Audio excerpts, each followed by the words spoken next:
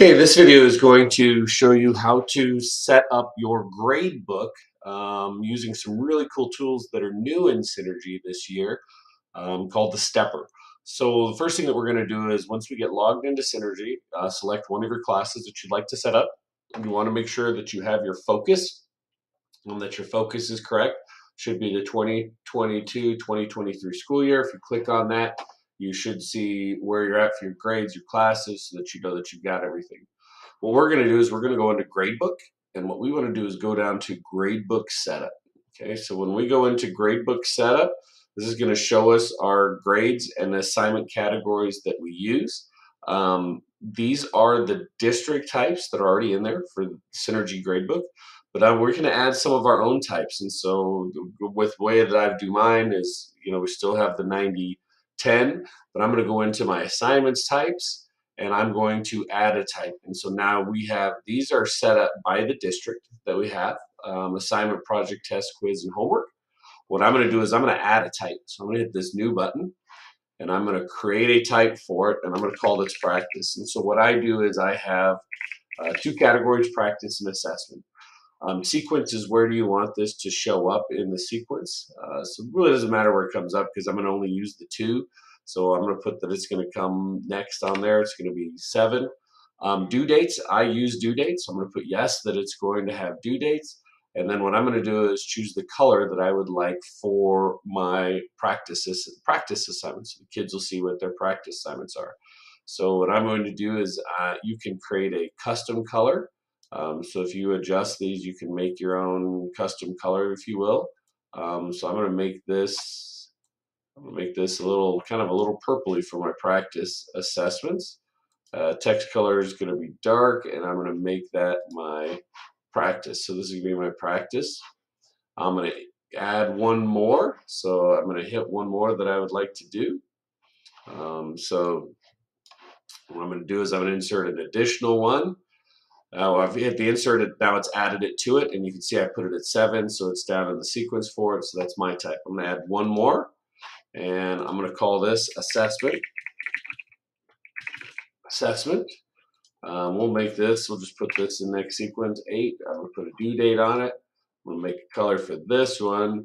This one, I'm going to make this one kind of a greenish color for my grades. So I'm going to kind of go with that. Keep the text color dark. I'm going to hit OK. There's my assessment. I'm going to hit the insert button, and it's going to be inserted. And so now that I've got these inserted in here, if I go back to my gradebook setup, I can hit here to say the update button, and that'll put mine in here. So I've got my assessment and practice. So we've got them in there along with the other project types. Now, what we're going to do is we're going to do a really, really cool thing that is going to be our stepper, setup stepper. So what I'm going to do is I'm going to click on this setup stepper because I've got my types created. So we're going to create our types or use the district types, but I'm going to do my setup stepper. So this is going to help you set up your gradebook. It's a new feature this year. If you have different grading periods, you can set them up differently. I'm going to set up all of my classes the same. So I'm going to hit, so I want to do all of my classes. You can select for the entire year. You can do just your first semester classes, however you want to do it. I'm going to hit this arrow to go next once you've selected the classes.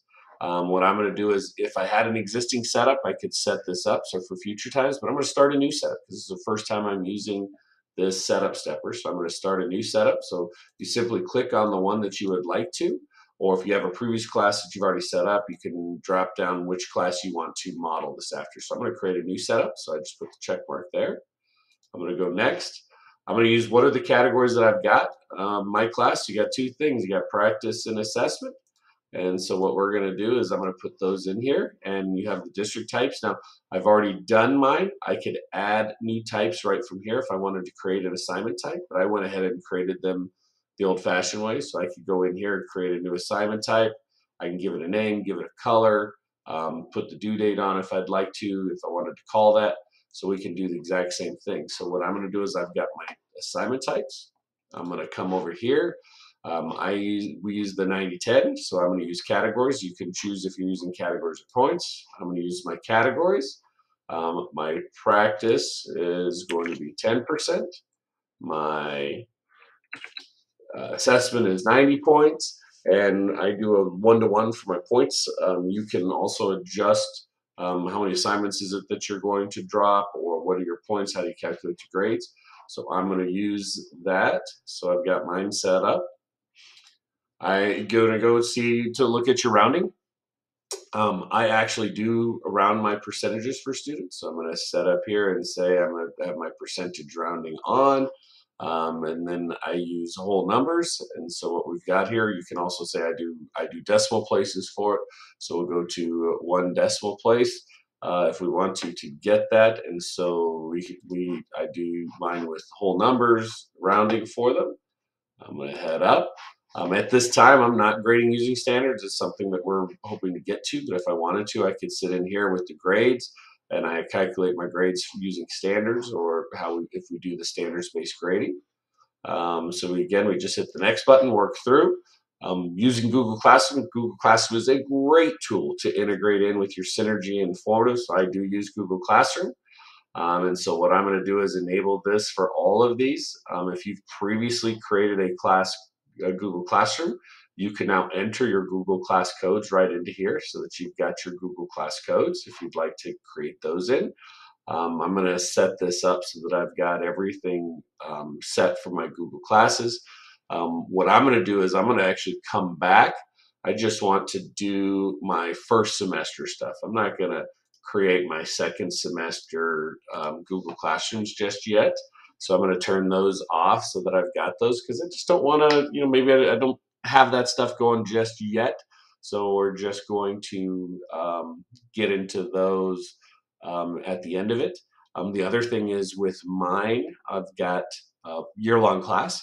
So I don't want to do another intro to engineering design because it's a year-long class. So if you're teaching a year-long class, my recommendation would be to just do your semester 1, create it, then you can add at semester 2, do the same class code to get your semester 2 for it. If you wanted to keep your one Google Classroom, or perhaps you want to have a separate Google Classroom first semester and second semester to chunk the information so students don't get overwhelmed with it. So right now I'm just setting up my semester 1 classes.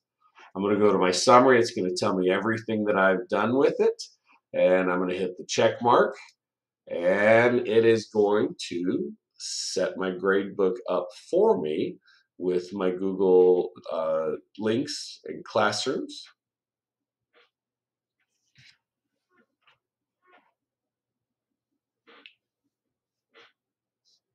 Now once we've done that, it's going to go through and create my Google Sync.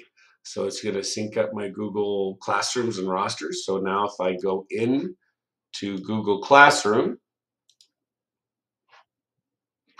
I will see my newly created classrooms that have my class code for them. So if I go into my newly created class, I could look and see it's brought over my student rosters. So I've already got my students in here and everything.